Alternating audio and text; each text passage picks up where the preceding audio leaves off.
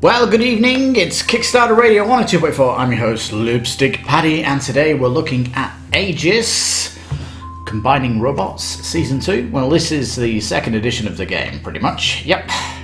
There's lots to look at this, actually, if you like skirmish games and robots, and you can combine these robots into bigger robots, so you can combine all your robots into a giant robot. Wow. Anyhow, it was originally a Kickstarter, I want to say 5 years ago, so there is an update pack for first edition peeps here. Yep, some rebalancing of robots and squeaking of the rulebook. It's like a 1.5 edition rulebook, basically. But before we get started on this, just remind you of our sister channel. If you like PC gaming, please visit our sister channel where we are doing 1-minute reviews of reviews that we did on the channel, so you can get very quick reviews of video games, and we do a long form format of those that we cover on our speed reviews, and we've got a couple of let's plays on the channel too. Just give it a bit of mention that I do PC gaming too. Link will also be in the description for PC Gamer Radio. Anyhow, AEGIS. Ooh, yeah, some good stuff here. I've got a few rumbles that I'd like to see and all that good stuff. Let's as normal, it's blasted for its goal. There's a lot of people coming in from first edition, of course. It says 1 to 6. The solo mode, I don't know why they just don't put that into a 2-player mode, so you've got co-op, because there's no kind of full co-op in here.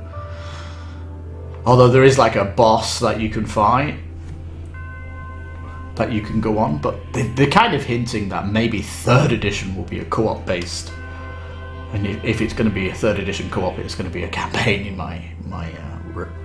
potentially it could be, but perhaps this campaign is green lighting that 3rd season to keep going, because you know, it's kind of refreshing it on here. Anyhow, let's have a look then down the page. Now, so you can get Season 1. Season 1 is not recommended if you're coming here for new. If you come in here for new, you're probably going to want to have the AEGIS 2nd edition, and the reason for that is because, number 1, it has boss battles. Number 2, it has this new mode, which is this star mode something. Yep, the game has a lot of thematic naming conventions going on here, so you'll probably forget what they're called, but we'll learn about it as we go down the page. Because your army is going to be 5 robots, AEGIS, they can combine to get bigger. And I think one of my biggest complaints about it is that when you join A and E, the standee doesn't get any bigger. I mean, when you get AEGIS and you create the giant mech, you should have a big fecking standee for that, shouldn't you? I mean, come on. If I combine AEGIS and I'm one big ogre in the middle here trying to fight you, it's represented by a little standee. It makes no sense at all. And if you're pushing theme in all these cards and abilities, why are you losing theme by having non-scaled standees? And you know, there probably are some standees that are large, some standees that are fat, some standees that are this shape, this side and the other, but here you're kind of all making sure they fit inside this you know, little standee shape that you've got, and I'm not a fan of it. And to be frank, I don't know why. I know you can't do miniatures. There's 100 mechs in here, but could you not have done acrylic miniatures? And at least acrylic looks better, doesn't it? And I don't know. That for me is one thing. I'd like to see different shapes that actually looked scale-wise on the map, and I wish that they had bigger standees for the upgrades when you combine letters, and certainly when you have the, you know, you've made the Aegis mega mech that you've just created, that should look massive. And as is, it doesn't. It kind of rests on its laurels from its first season. And that's my wish. Now, there is going to be a 30-day campaign, so hopefully there's going to be some updates and some surprises coming out. Because it does say that there's going to be a lot of content released on this Kickstarter, so this is definitely one to keep an eye out for. One thing that everybody's kind of waiting for is more bosses to be revealed. There's only one mentioned, and bosses needs its own update, really, and all that good stuff. Yeah, and some of the art has been redone for the season 1, but yeah, it's quite juicy actually. So, you know, second edition you're getting 100 mechs. Do you really want to combine it with season 1? That's you're going to get another 100 mech, get 200 mechs. Oh my god, this is getting too big, isn't it? You just got insane replayability if you do that. And, you know, if I'm going, I don't want 2 boxes. Can you not do a big box? Right? If I'm getting second edition, or if I'm getting season 2 and season 1, can you not just make a big season 1 and season 2 big box for Aegis? I don't know. Anyhow, let's get out of it. That's just me theory crafting. It's mainly played 2-player. You can do team versus team, but if it's 2-player, it's like a 30-minute match. And if you've got any gateway people at the table, you can give them a pre-made army, which will get them into the battle quick. That makes it a 30-minute game. But if you give people the whole deck to deck build their team, then you might add another 20 minutes or so. I think this 120 minutes is 6 people deck building. It's still going to be fairly quick, but the deck building is going to be longer. And of course, if the deck building part of the game is fascinating, you're going to want another 100 card deck to deck build from, then you get season 1. And it's very compelling, actually, to get the 2 seasons here, because if you look, I love deck building, I love this army creation that's going on here. It looks delicious. Something I've not seen from second edition is commanders. So I want to see if it's on the page, because in the first season, there were commanders that made your team more asynchronous. So even if you played the pre-made army, you could put in a commander, which would make them different maybe than another one. The commander would basically jump into the mech, is how that would work. Anyway, let's rock and roll. So yeah, the solo mode is basically against the boss. Boss will be knocking out loads of minis, loads of ads, there we go. Loads of ads might come out, so you're not just going to be facing one boss. There's potentially going to be lots of ads coming in to keep you busy. Right, so your team, you're going to have an assault one. It's going to be fantastic for firepower, evasive. Going to be good for dodging, guard, high armor, intelligence. What are you doing? Intel. And support, so maybe repair. And you can kind of combine these up as you go.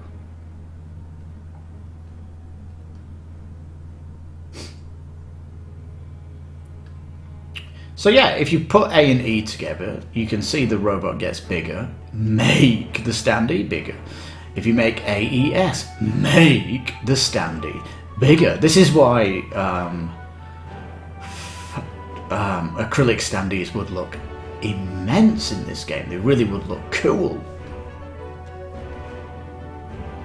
You know, even if you only did acrylic mechs for the big Aegis mechs, or the, you know, you maybe don't need acrylic for the 100, but as soon as you kind of combine them to go bigger, Then it kind of upgrades to an acrylic size where it's even bigger. That would be kind of so cool.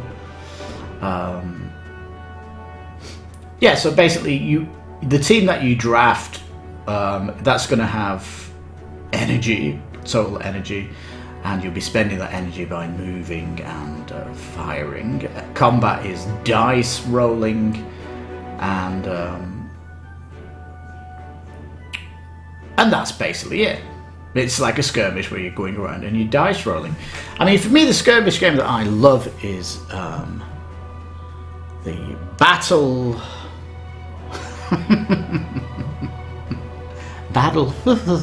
What is it called?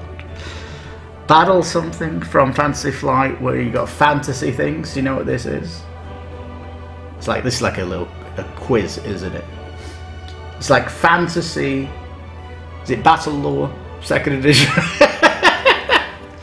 Yeah, because what makes Battle Lore that great is that you, as a commander, you've got your own deck, and I think that would, this game really could spice up the combat if you had a commander deck that actually let your commander do stuff in the field.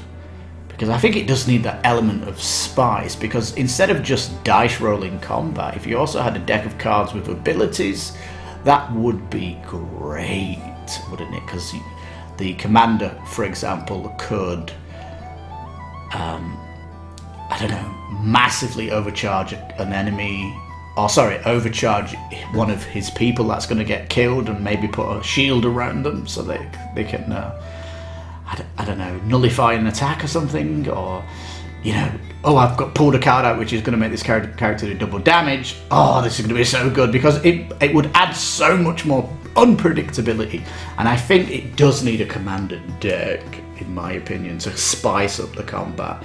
And I think it would be delicious if they had a commander deck to add more unpredictability. Right, Starpoint Arena. That's the mode which is in the 2nd edition. Alright, so everything does combine in and all that stuff. You do have cards that are with a certain faction, and you can't mix the faction cards, but there is a lot of generic factions, so everybody can use those, and so yeah, you're not potentially building a deck from 100. There's like you have to pull some away from the faction that you are and stuff like this. Rulebook has been cleaned up, of course. Rules are trimmed. Yes, it's basically really is a 2nd edition.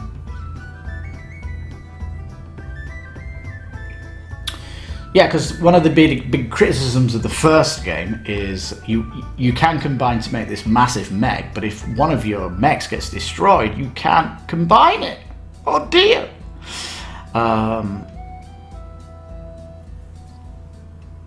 Yeah, it's pretty sad, that, isn't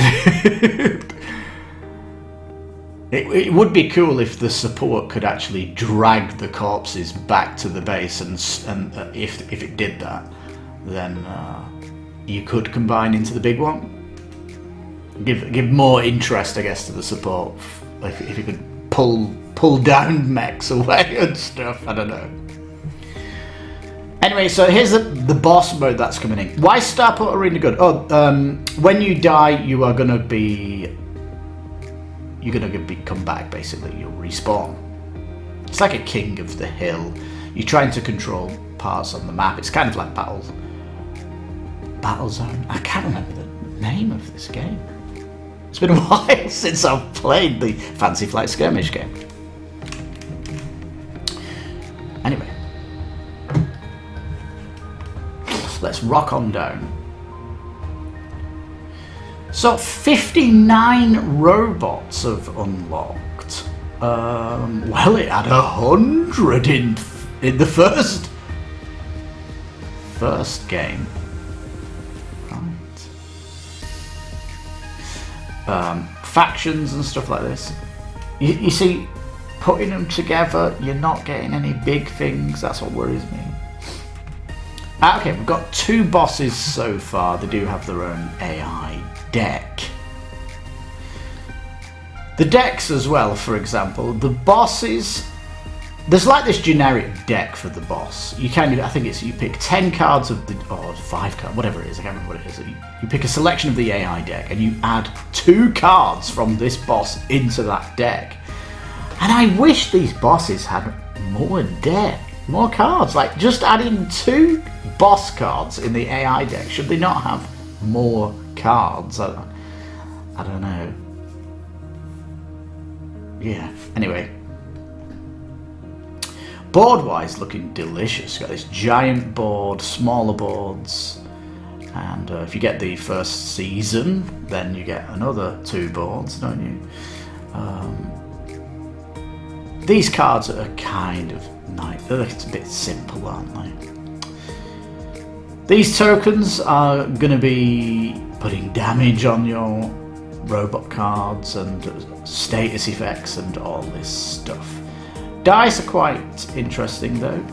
They do have this razor edge to them, don't they? I mean, should they not be rounded dice? Should that not be an upgrade? It is for me. And the insert tray, which in my opinion needs to have bigger standings. Bigger, we need bigger ones. It's true. And it will hold sleeves, so yeah, nice. So second edition, not bad, 59. If you've got the first edition, you can get 79 because you get the upgrade pack. But if you come in here new and includes second edition, unlocked, season 2 scenario book, the player mat, and extra dice. That's your 99. If you want everything from first edition, it's 149. Now, can you not go 59, ignore the extra dice and the mat, and just add it on? Is that possible? Yes. Yes, it is. So you could do 59 second edition, 59 season 1. That's going to put you up to about 118, and then you are a 6 player mat. Wow, 6 player mats.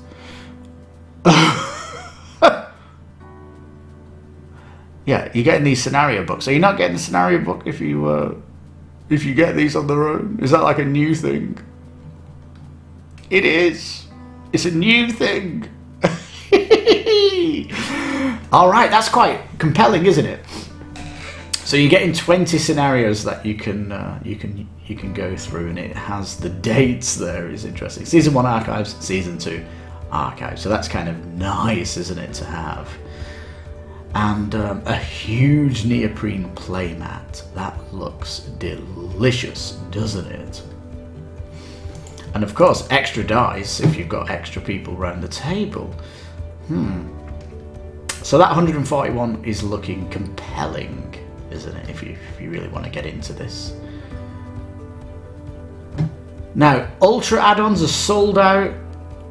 Create your own commander.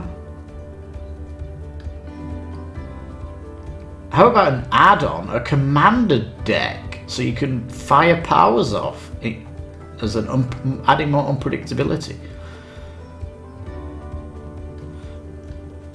Now they've got these Pocket Paragons on here. It's not done by the team, it's just a bonus add-on, and it's like a travel game. Yes, that's just been buckled onto this thing here. Not really looking at that. Now, funnily enough, $40 maximum shipping to worldwide is great, isn't it? Isn't it? That's not bad.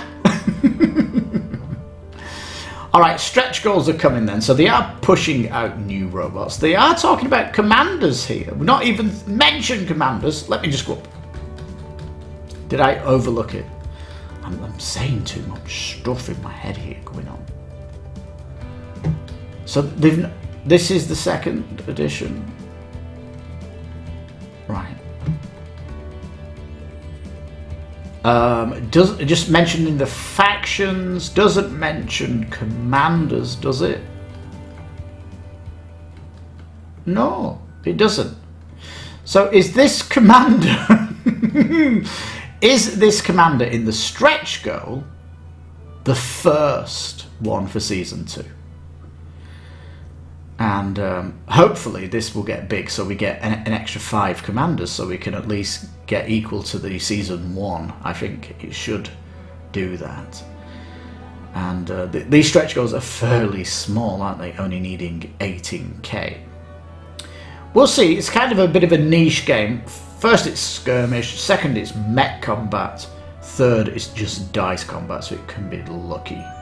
There is that. Could be spiced up with a card deck though, from a commander. That's where I think its greatest need is, for adding more unpredictability to the round. The story. Oh. Are these... do these have a deck? They're not mentioning this as a deck. Again, they've got quite a lot to kind of talk about on the campaign.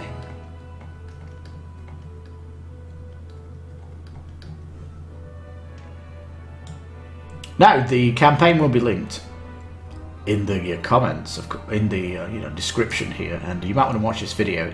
People are even asking for the lyrics in the comments about this.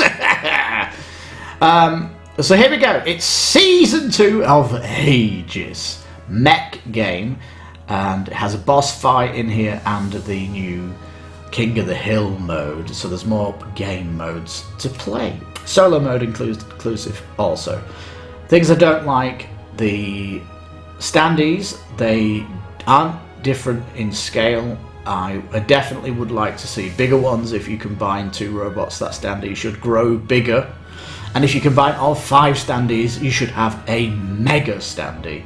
And it would be great if they were acrylic, big ones that you could put out there. That would look fantastic, because you've got an ogre in the middle of the map.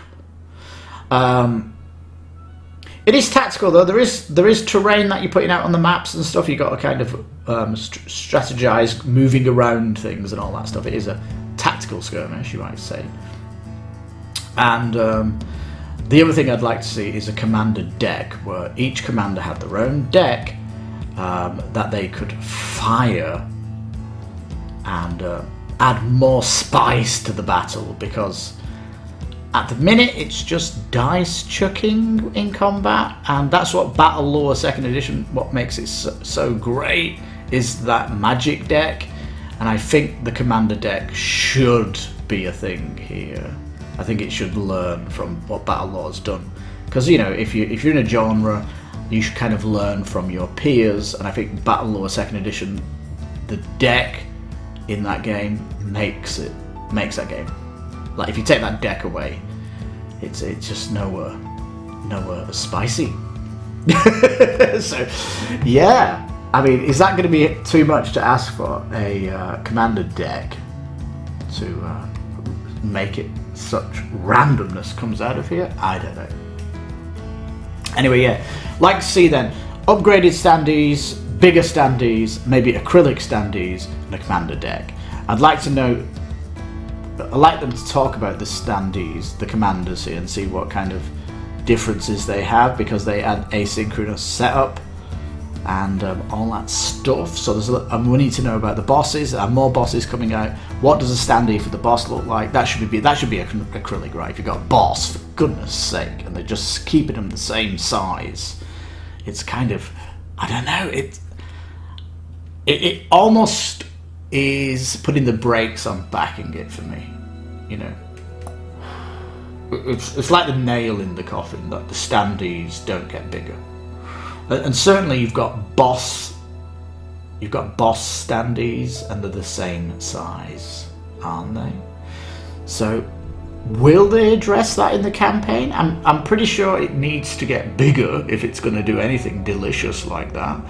And come on, as an add-on, like, are you kidding me? Everyone's going to add that on.